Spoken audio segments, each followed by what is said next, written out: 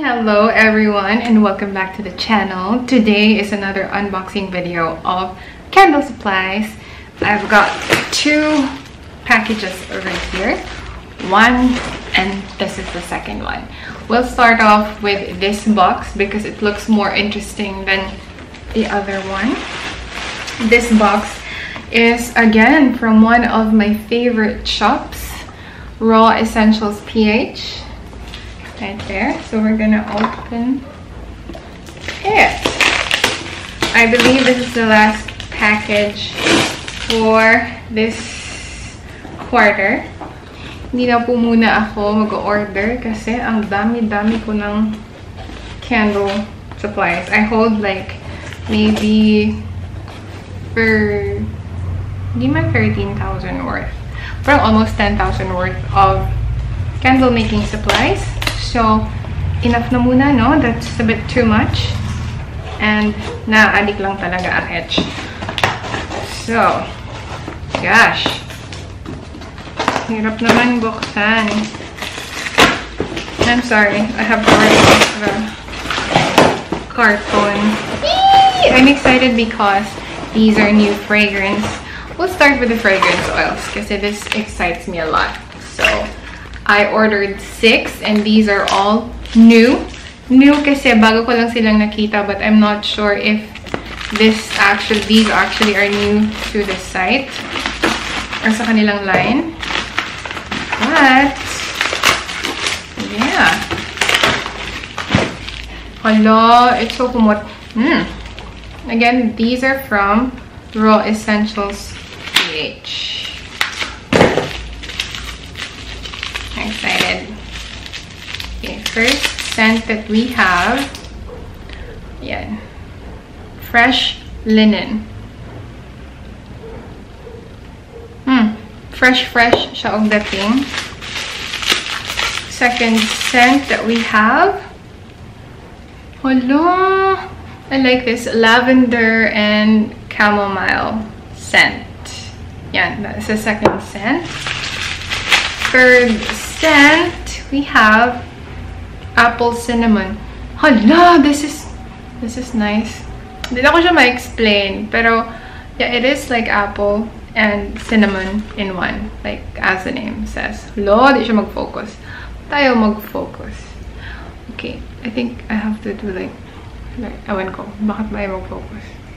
Yan, apple cinnamon. Here we go. Third scent, we got 6. So, hala, these 3 are more concentrated scents, as you can tell. Darker yung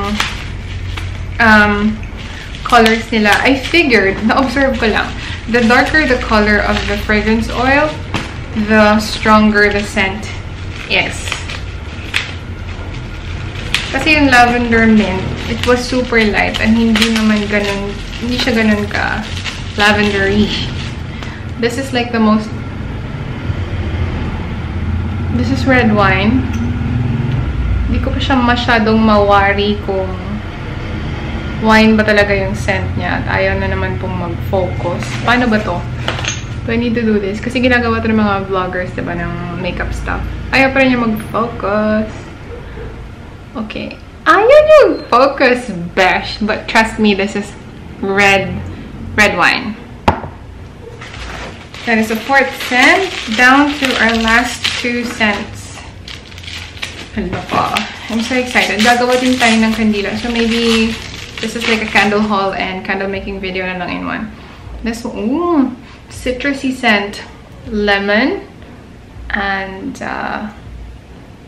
ayaw ulit mag-focus. Hello, baka guba ang focus nito. Oy. Okay. There we go. Lemon and mango fragrance oil. Next, we have chocolate and coffee. Hala. Hala, kahumot. Mura siya og familiar. It's I cannot remember, but this smells like something so familiar. Food, pagkaon. Hindi ko ano ba to? Para siyang choco na gatas, gatas na choco. Something like that. Bear brand. Yeah, anyway, that's that. These are the new scents that I'm trying out from Raw Essentials Philippines. And again, these scents, iba't ibang presyo. Pero the pinakamahal is 270 pesos, which is the mango and lemon. And yung pinakamura naman is yung red wine and fresh linen for 230 pesos, as well as apple cinnamon. And also lavender and chamomile, it was 270 pesos. 50 grams po yung isang ganito. 16 ounce, which is 16 ounce. 16 ounce. 16 ounce ba to? Parang hindi naman to 16. Siguro this is 1.6. 16 is kind of a lot for a little bottle. It's a labeling issue maybe. And finally, I got my wick stickers. Yon. I got 5 sheets, I believe. 2, 3, 4, 5. 5 because naubos na yung glue dots and I'm never gonna purchase glue dots again. I know I said that it was like a hack that to have them, pero ang hassle niya besh. So I'd rather stick with these wick stickers. Mas reliable and mas madali yung trabaho as compared to double-sided tapes or glue dots. Ito na lang. This is 1 sheet, merong 20 wick stickers, and then this is for 15 pesos each. Next we have, of course, our soy cotton wick, 20 centimeter length. Strand count is 60 and this is 100 pieces. Naubos na rin kasi yung wicks natin. So back to soy wick. And lastly, we have our tin cans. 100 grams na tin cans, all in black.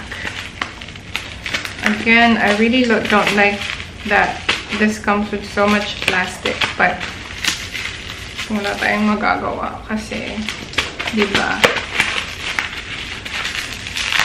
Hello, so nice.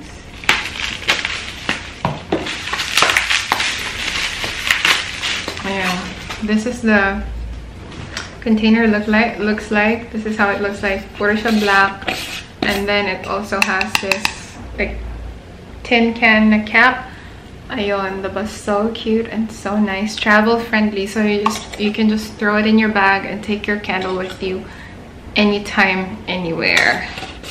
Okay, so we'll be making candles using this container. At ang gagamitin nating scent for this one is chocolate and coffee scent. Alright, so this is all we've got from Raw Essentials PH. Now this other bag is like a bag of soy wax, and this is from Raw Materials PH. Umorder ako sa kanila because it was cheaper from them, and I figured that their soy wax is actually so much better than the other waxes that I've worked with. Again, 6 kilograms. I ordered 6. Ayun. It is packaged individually per kilo, and it looks like this.